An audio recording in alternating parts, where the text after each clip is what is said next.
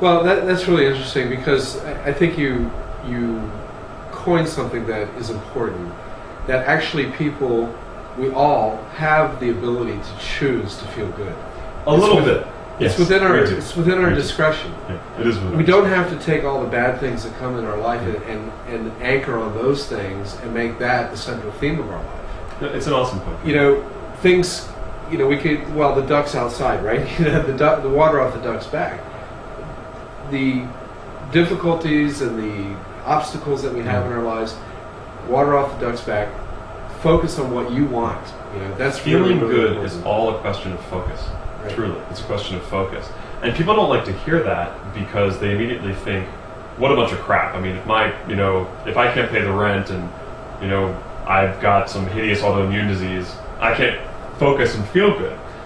Well, if that's what's going on for you, I mean, if you're going broke and your health is falling apart and you just got your heart broken, you are not going to feel elation in that moment. Not doing something horribly unnatural like doing drugs. Right. You're not going to get to elation, but you can shift your focus. The minute you stop focusing on problems and start focusing on solutions, you feel a little bit better.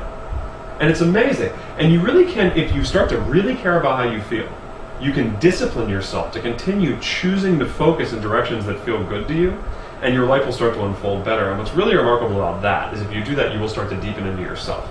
You'll start to discover who I really am and what I really want, which will be paradigm changing because almost no one knows that. I mean, most of us we're doing what we were programmed to do.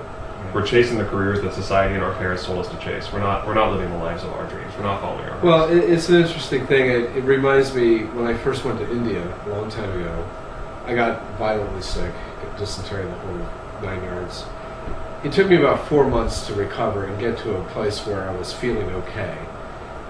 And having gone through that, really feeling helpless and hopeless in a very foreign and unbelievably different culture and circumstance, I came out the other side realizing that there's a billion people around me who really, compared to our lifestyle, most of them don't have very much to pin their happiness on. Mm-hmm. Yet they're incredibly happy. They're very happy people.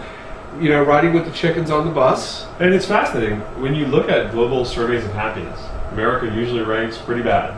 And countries like Nigeria, poor countries, they frequently rank far higher in happiness than we do.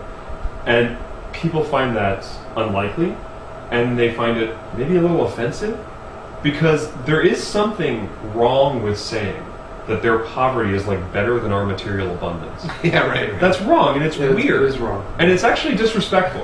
I think it's disrespectful. And it's because we don't make the connection that what makes people feel bad is a focus on what's wrong. It's a focus on lack. It's a focus on where I'm not enough, where my life isn't enough, where I'm not good enough, what's missing. And in America, in a weird way, we almost subtly train people to focus that way like it's a good thing. Like the less content and satisfied you are with who you are and where you are, the hungrier you'll be and the more you'll create. Towards what end, someone might ask? Well, towards the end of more. Right. Why? I mean, Eckhart Tolle makes the point. He says growth is great, but growth without purpose and unrestrained, that's what cancer is. Wow.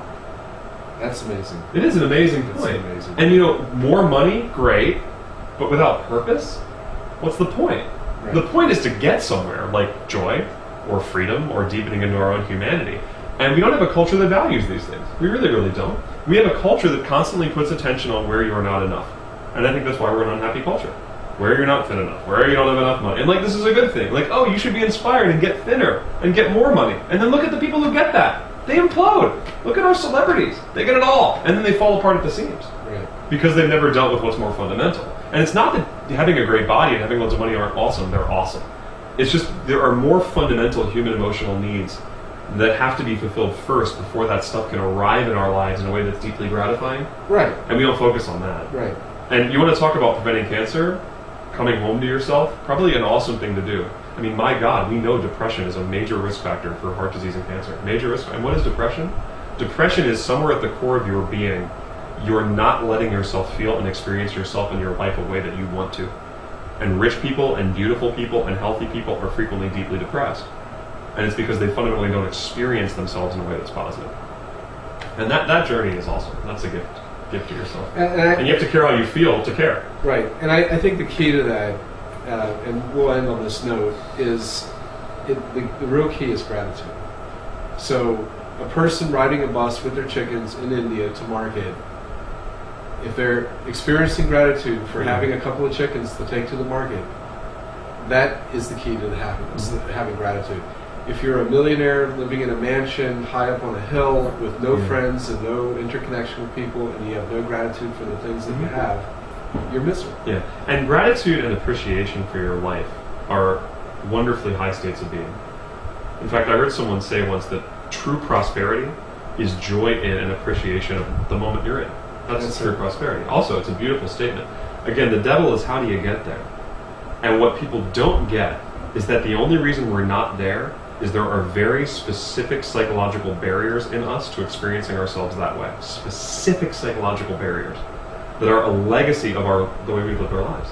Because kids are there. Right. Kids, unless you abuse them, are joyous and grateful until they begin to get a little older and compete with one another and become not that way. Right. And it happened to all of us. And we're not bad people. And it's not like we should be more grateful, although it's a nice focus. But learning to care how you feel, this is what I said when it'll lead you on in your journey. When you really care about how you feel, you start to notice that there are all these ways you don't quite feel like maybe you think it's possible to feel. You don't feel that loving. You don't feel that inspired. You don't feel that grateful or that appreciative. You feel annoyed that you don't have more. You don't feel connected to people. You feel mostly judgmental and standoffish. And then when you start to care and think, could I feel differently? Well, one, you did. Unless you were abused horribly when you were 3, you felt differently. And you lost that. And you lost it because you started to see yourself and life in the world in ways that were corrosive. And if you will really follow your emotions and do the work and learn how this works, you can start to come back to that. And that is the best thing you can do for your health and your life. And it's interesting. Some people experience what you could call physical miracles of healing as a part of these journeys. Right. It's very rare, but it happens. It sometimes even gets written up in the medical literature, right, where people who are physically a mess with various chronic diseases experience this wonderful return to health through some sort of emotional journey, and it is possible. So it's interesting that the conversation about cancer led us to this. Right. But in a way, cancer is the scariest and most horrifying thing that happens to human beings, and there's almost a natural connection because you want to talk about the most powerful forces that control our lives and ultimately impact our health. And those forces are emotional. Right. As powerful as nutrition is, as powerful as all that is, the most powerful forces usually are emotional. And that's what most of us have no appetite for dealing with. Yeah. We just want to get back to the business of living. And that's sad, but on the flip side, it's wonderful if you can commit yourself to it. So care about how you feel. Absolutely. We'll do it. Todd, thanks. Yeah. Well, that was good, man. All right. So should we